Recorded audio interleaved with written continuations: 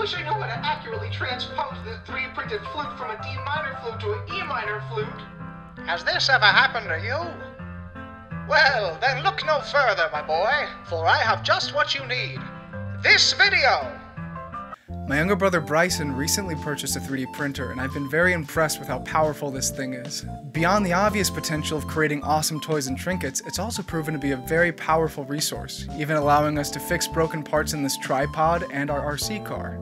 As we were searching the internet for our next print, we happened upon a video of a guy playing a flute that he designed and 3D printed, and I was absolutely smitten. Due to my obsession with all things musical and my studies in the STEM field, the idea of designing, printing, and then playing your own musical instruments sounded like an absolute dream. So, I got to work looking for my next build.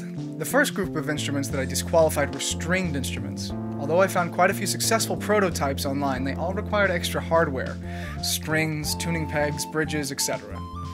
While these all looked very successful, I wanted this first project to be purely 3D printing, so maybe I'll save them for another day. Looking at percussion, I was able to find some good designs for shakers and gyros, but I was looking for something more melodic. This left wind instruments as the clear candidate for my first 3D printed instrument.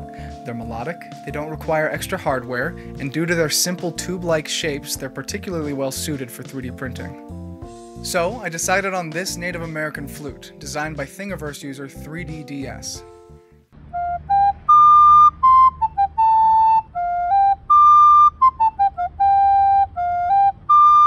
It worked! I was so excited. Once we saw that it worked, we branched out a little bit and we tried our hand at a recorder and also an ocarina, and they both worked too. It was then that I discovered a very interesting problem. I really liked the tone and the fingering patterns of this Native American flute, but I wanted something that was able to produce deeper notes. This meant printing the same flute model but at a larger size. Bigger instruments produce deeper notes.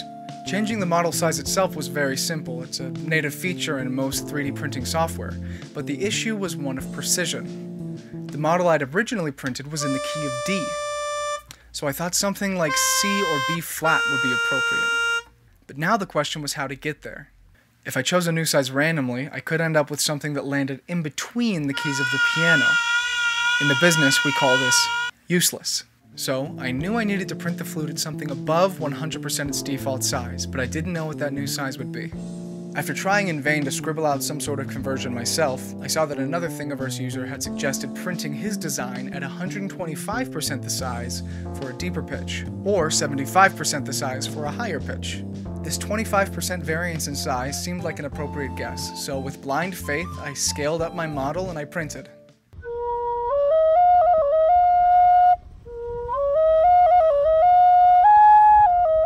This upscale was a success. This new flute dropped 2 full steps from a D to a B flat. Exactly what I was looking for. While it was nice to figure out that this change in size worked, I wanted to figure out why. What was it about changing the size by 25% that landed me perfectly on another note of the piano? I wanted to know. So I did some research on the relationship between the notes of the piano, and I found some pretty interesting results. To understand what comes next, all you need to know is that all sounds, including musical notes, are vibrations in the air. They're waves. These waves come with an amplitude, or a volume, and a wavelength, or a pitch. The longer the wavelength, the deeper the pitch, and vice versa.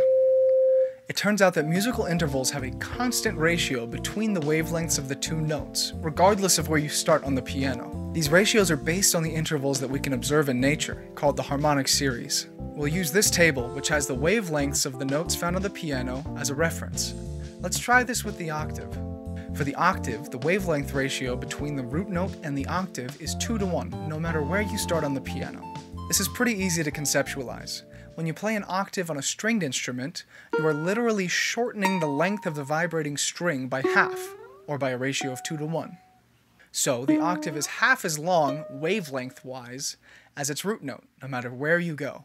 While this may seem self-explanatory, I realized that expanding this concept was the key to solving my flute mystery. Every single musical interval has one of these constant ratios, not just the octave. The perfect fifth has a wavelength ratio of 3 to 2, the minor sixth has a wavelength ratio of 8 to 5, and the major third has a wavelength ratio of 5 to 4.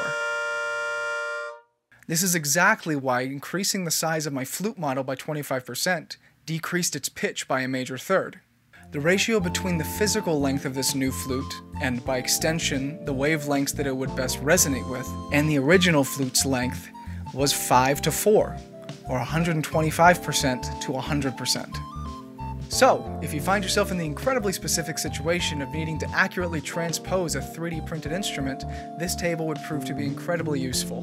To use these ratios practically, we can treat them as fractions by which to multiply the default size of our models. For example, let's consider my initial experiment. If I had this table when I was first trying to transpose my flute, I would find the ratio for the major third, 5 to 4, and I would multiply the default 100% size by this ratio. This would bring the default size of 100% all the way up to 125%, dropping the pitch by a major third. All this talk about sizes and ratios and percentages might be intellectually stimulating for some, or outright boring for others, but I think the most important question, which I'm yet to address, still lies before us. Does it rock?